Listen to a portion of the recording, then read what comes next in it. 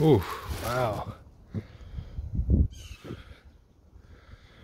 Look at all that. I don't know how deep that is. Hello everyone. I've been living in Texas throughout this whole entire crisis here, and I just want to go over the tips and the tricks and things that we've learned just by going through all of this, okay? So earlier in the week it got so cold that the water was able to freeze. So what did we do? We dripped our faucets, we opened our cabinets and did everything right, but it still froze. We woke up in the morning and there was no water running or anything like that. And that caused us to have bursting pipe and water issues, which you'll see here.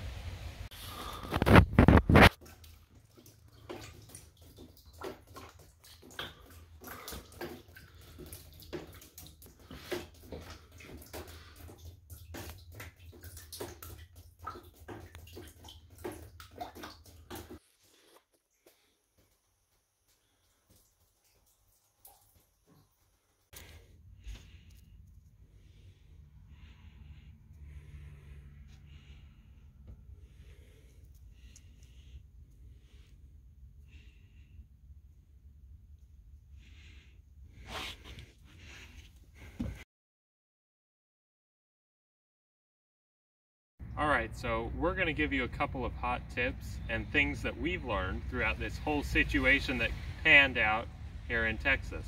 One big major thing with the cold weather, people didn't know to turn off their main water line. So how you do that is with a tool like this. This is the key that will open your main water in front of your house. And this is the wrench, and the wrench will twist the knob so you can completely turn off water flow to the house. So if there's flooding or anything, burst pipes, it won't keep flooding out. In front of the house, this is what the casing will look like. It's similar to this. So sometimes they're green plastic or they're like this metal one. You put the key in. Ours doesn't actually fit right now. And then you twist it and pull up on it and it will come out. This part, once you get inside, there's a knob and you just turn it to shut off. Pretty simple, but it's something that could save you a lot if you know it, as opposed to if you don't know what to do and water's coming out of your house.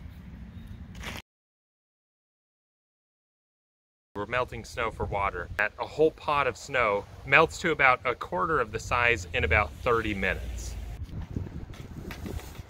Even though this is what's caused all the problems, it's still good to be used for something.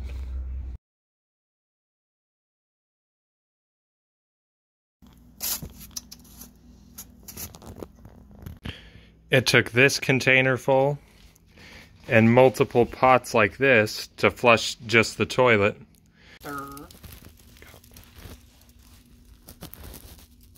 Wow, look at that. 25 minutes to go from full to that. Once we start to get a boil here, you can actually put the snow in and it melts instantly.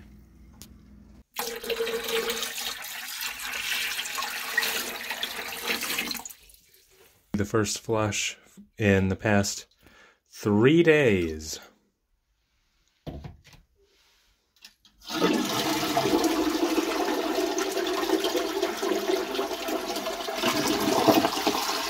Yay! Thank you, snow water.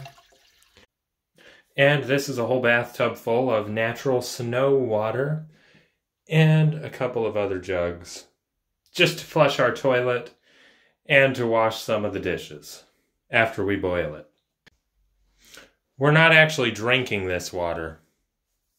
Because of the bursting pipe and the water situation here in Texas, unfortunately we don't have any running water now, so that will definitely help with those basic essential needs. Man, at one point in time we didn't have electricity at all for quite a while, and so we ended up eating things like raviolis. I'll put up a picture of my first breakfast throughout this whole thing. Ended up eating tuna, you know, just the basic things like that. With no power, it really takes a different change on what you're going to eat and prepare for food. So this is the bag that you're actually going to be using for the process. And we're just setting it up now. We're using some of our masking tape, but you technically can use any type of tape that you have. It will work either way. So you're just going to set this one bag up. This will be the one that you actually tie up and dispose of once you're done. Make sure you tape it good so that it holds everything, and you should be good to go.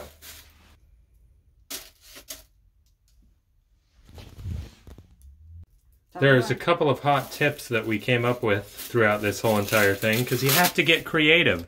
And this is one of them for when you have to use the restroom. But one of the things I think is really cool is there's another bag underneath, and that keeps it from getting this bag wet, so you're not pulling out a wet bag. And then, once you're done, you go ahead and